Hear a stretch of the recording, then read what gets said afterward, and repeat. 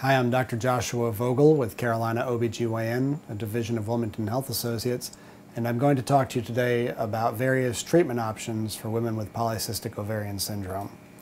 As you may know, polycystic ovarian syndrome affects about 10% of the female population and can cause such bothersome symptoms as irregular menses, infertility, but can also further be associated with diabetes, heart disease, long-term risk of breast and endometrial cancers. The most popular treatment options for addressing this for a woman who does not wish to become pregnant is actually birth control pills.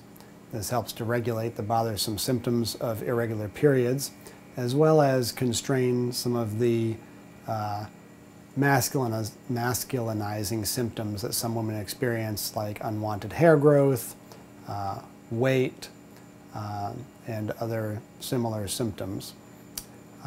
Another common approach to helping manage this syndrome is the use of a diabetic medication called Metformin, which can help in many ways with an associated condition known as metabolic syndrome. Going back further, the use of birth control pills also over time will help minimize the long-term risk of endometrial cancer and possibly breast cancer. This has been a discussion today of treatment options for polycystic ovarian syndrome.